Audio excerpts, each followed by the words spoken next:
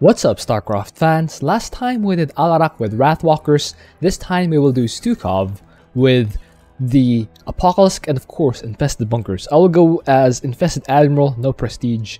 My masteries will be Infrastructure cooldown, so I can use it more frequently. Apocalisk cooldown because it's a big boy, and mech attack speed because I won't be going for Infested Infantry a lot. Also, I don't focus more on the bunkers themselves rather than the rally of the infested, so I'll play a bit differently from how bunkers normally work.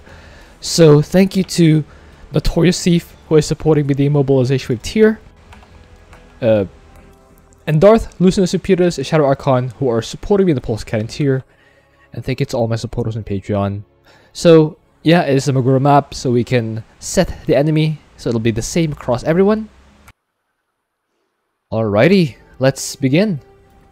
So again, the objective in missed opportunities is to defend Statman's boss. They will emerge from this little tunnel over here. They will use these tracks to harvest Terrazine from the geysers, and the enemies will want to destroy them. We have to stop those enemies. So what I want to do is to build up a strong economy first by starting with a fast command center. Normally I go with an overlord at around this time to increase supply, but the overlord only provides 8 supply, which is not enough to get a few workers and then get bunkers. So I'll go instead with a faster command center so that I can actually get 15 extra supply instead of 8. That will actually be more helpful to me. Then I'll start the overlord because I still want some workers to go with that. It's a little different from what I normally do, and this build is specifically made to get bunkers faster so that I can have bunkers specifically defend the first wave. I'm not sure if I would recommend this for solo queue play. In fact, I canceled 2 workers over there because I want to start the barracks at 18 supply. This will allow me to get a couple of bunkers for the first wave and also have enough money to start those bunkers.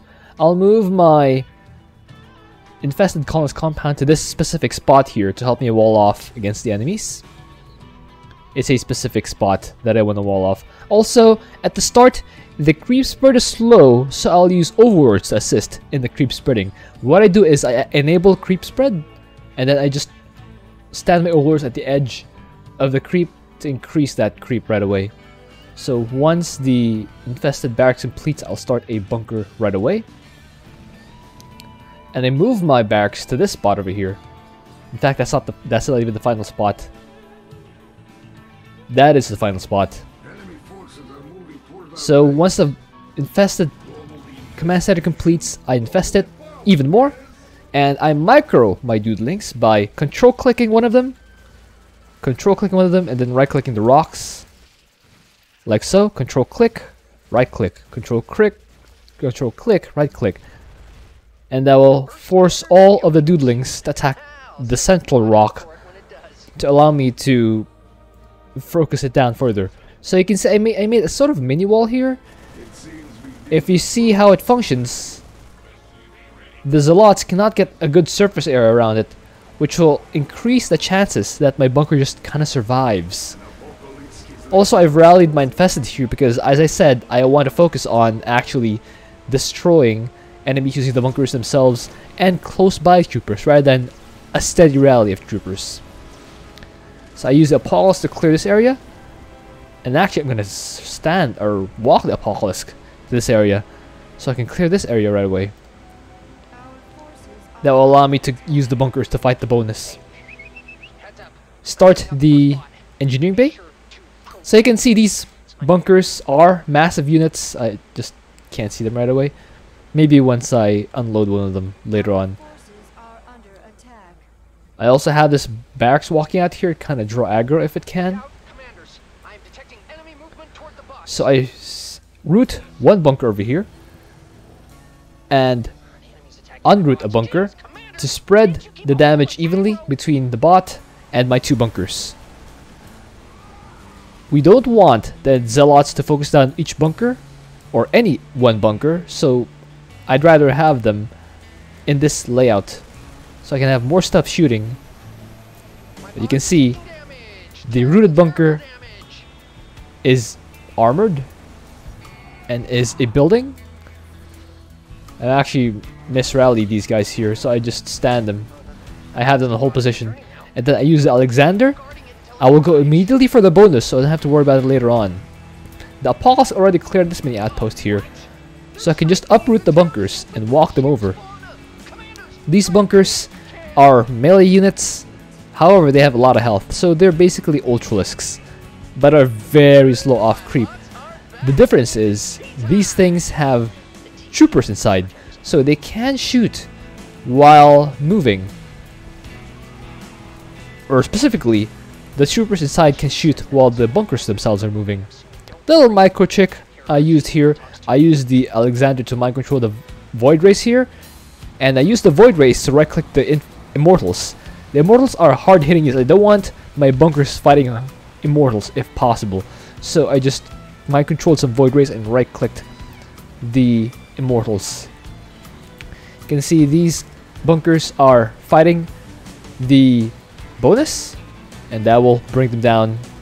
I'm creating sort of mini wall here with my infested colonies compound switched off. Normally these thing spawns units automatically, but I switched off the autocast, which will make the building no longer spawn units. Also, I'm making a sort of fortress here by having a wall for my bunkers so that my bunkers will survive better.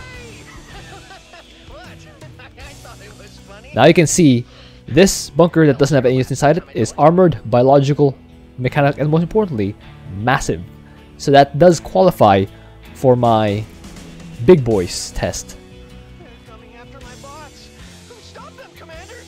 Saturated, by the way, on the minerals. I let the harvesting bot tank a little bit of damage, just to delay my Apocalisk. And of course, a delayed start means a delayed end. That will allow me to fight more waves using the Apocalisk. I used the Borrow Charge to delete the Zealots right away. It's apparently really good. You can see the Apocalisk is also massive.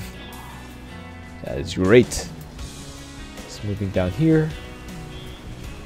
Clear out the Zealots. Meanwhile, I use my bunkers to focus fire stalkers. You can actually control click the bunkers and then right click or attack, command, and left click a specific target. I used the Apocalisk. I apologize for not being able to show it. I used the Apocalisk to right click Immortals over there so that the Immortals don't have to fight my bunkers, or rather the bunkers don't have to fight the Immortals. Remember, Immortals hit hard against bunkers, so I used the Apocalisk to soften the blow by destroying the Immortals first. You can say I also have Overlords here spreading creep. That'll hasten the rate at which my creep spreads all over the map. Great job, commanders. My bots are safe and sound. Meanwhile, these infested troopers here soak up damage while my bunkers do more damage to the enemy. You can see they're not quite able to get any surface area whatsoever, and that will allow me to destroy them with 0 losses. Start another bunker over here. You can see I no longer need to deal with this bonus because I've already dealt with it earlier. Now we're moving toward this spot, and I just kind of attack move into this area. I infest this pylon to A, disable the cannon, and B, distract the Immortal from fighting my bunkers. I continuously move these guys here. Meanwhile, I start another few bunkers.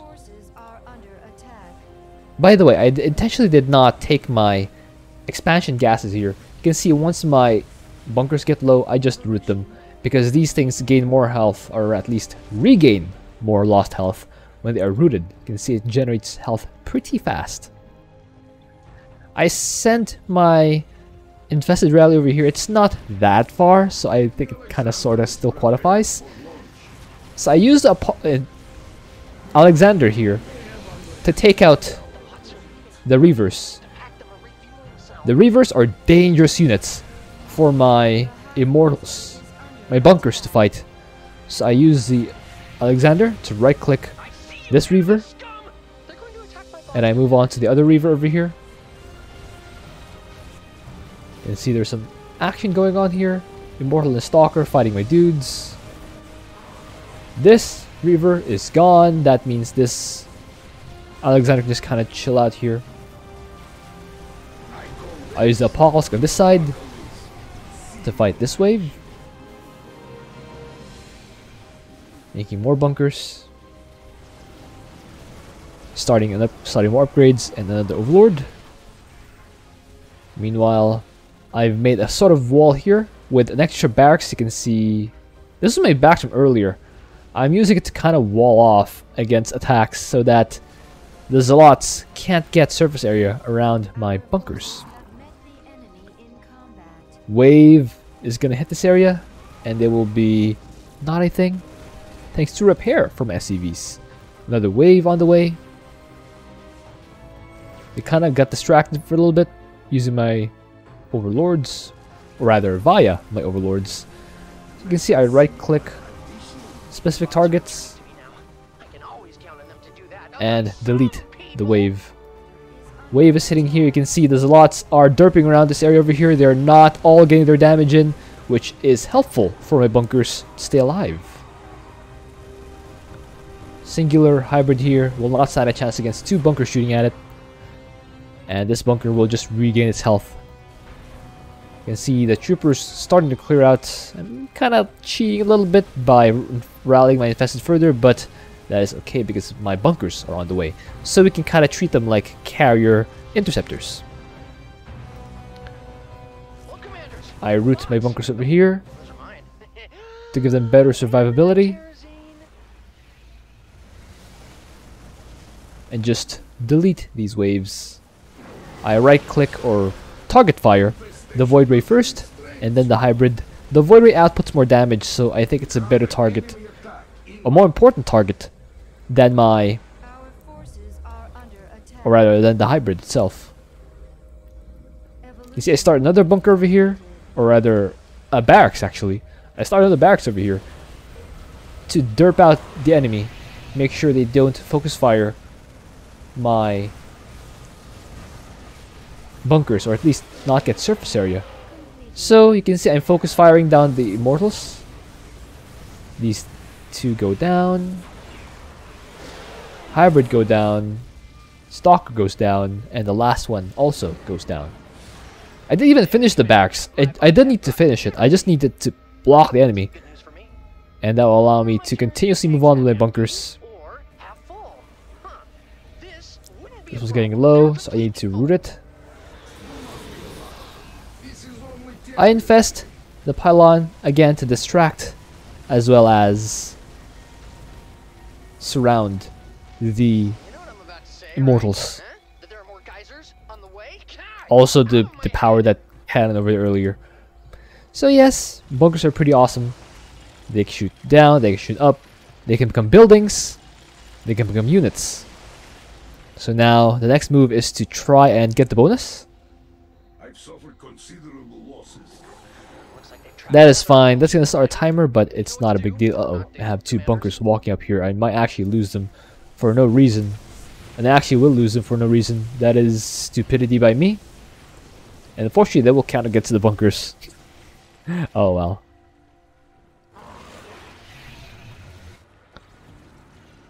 I'm not actually sure why I sent my bunkers over. I think it's because I rallied these two bunkers over here in front. I used the Void Race to target down the mothership so that the enemies here will be visible. Also, the oracles are detectors, which means I can't see the units even though they're cloaked. But the mind control units do take damage over time, so I will need to right click the mothership so that the detection is not needed anymore. Enemies moving in here. I actually didn't notice those two bunkers dying at first. Oh well. That's a bit sloppy, but everything else has been pretty good so far, so not really something I would consider repeating. Point of fact, bunkers are surprisingly difficult to stay alive because they don't have a fast heal on their own.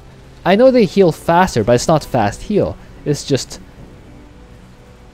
slightly faster than the normal rate. Spawn over here. You can see I also have a whole line of barracks. Not a whole line. There's 2 barracks.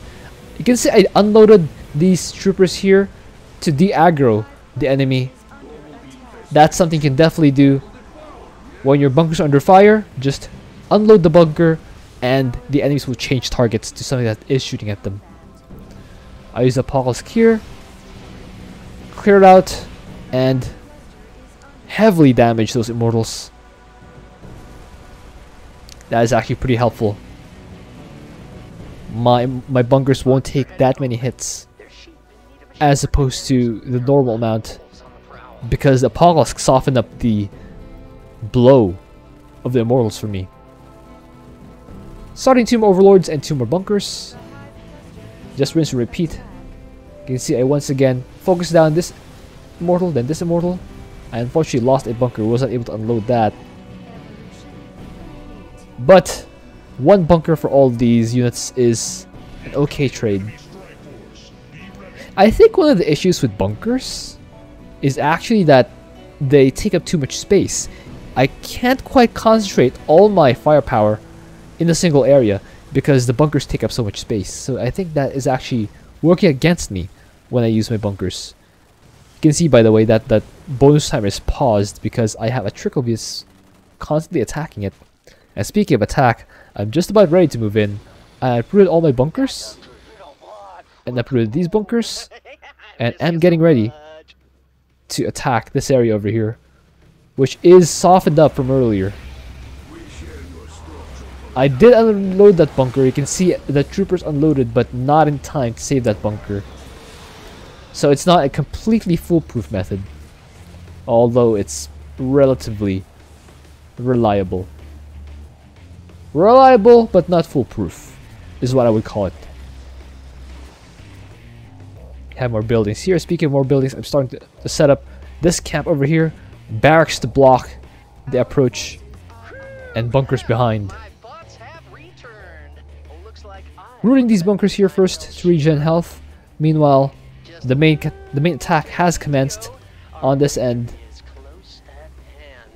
Root the bunkers so that they regen faster. Do not lose this one. I saved it with 8 health. That's incredible. This bunker did its job amazingly. Meanwhile, the bunkers on the other side are now clearing this area over here. And I'm now setting up this area over here with a lot of bunkers. I'm moving this bunker to this area, setting up a concave of bunkers here to maximize the damage output on the enemies. I'm also setting up an area over here. The last set of Terrigen geysers has 4 enemy spawn points, so I'm camping all of them. This one, this one, this one, and this one. So by camping all these enemies, I'll be able to start shooting at the enemies as they spawn in their most vulnerable state, of course. Setting up barracks here to kind of provide a wall for my dudes. They spawn here right away, and I unfortunately lose this bunker despite unloading. I did unload, but not quite fast enough. The immortal is still aggroed onto it.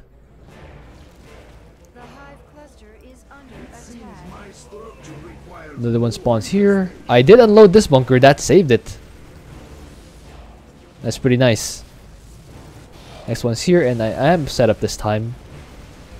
As you can see, just focus down the immortals, and then everything else falls in short order.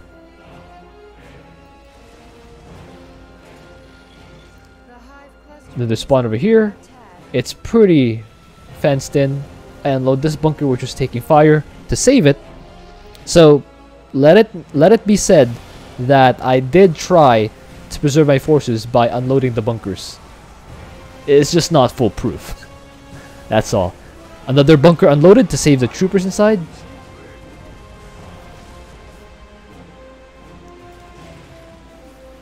Starting more bunkers to complete the supply. Another wave. I use the Apocalisk over here to delete these dudes. Singular Stalker. Again, guys, the Apocalisk damage counts because it is still a massive unit. And this video is all about massive ground units, which, there you go. Another wave. No immortals, but they are able to still take out one bunker. But I did save the other bunker, so that is nice. I actually lost another bunker over here. That's actually a lot of damage. Maybe I should have put down another barracks over here to kind of soften the blow.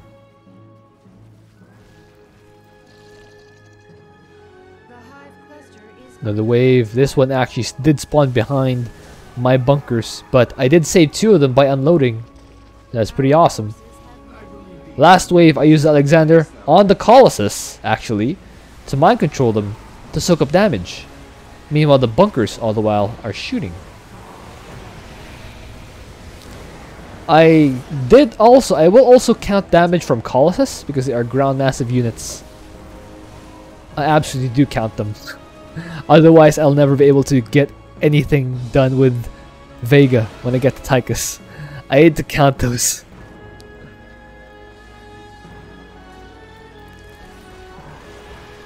Last hybrid falls.